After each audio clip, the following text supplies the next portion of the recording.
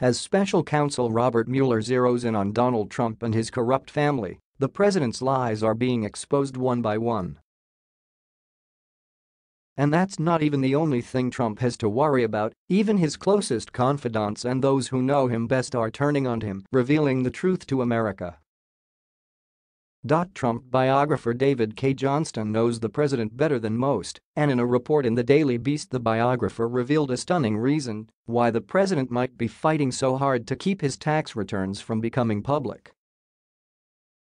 After Michael Cohen's brutal testimony this week, the president's finances were in question after the former Trump lawyer stated the president had inflated his net worth countless times over his career.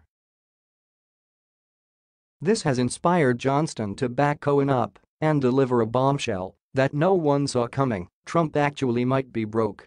In talking about Trump's failed attempt to buy the Buffalo Bills, Johnston said Trump's financial fakery is good enough to fool millions of Americans, but not the members of the most exclusive rich people's club in America, the National Football League team owners.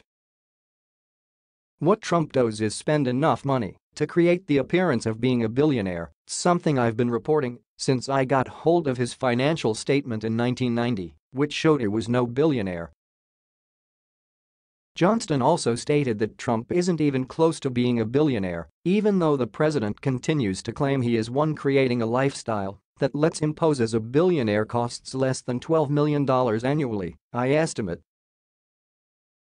And he achieves that not through building wealth, but through his work as a financial locust who devours other people's money through moving from one shady deal to the next. Along the way, he cheats banks, investors, workers, and governments at all levels.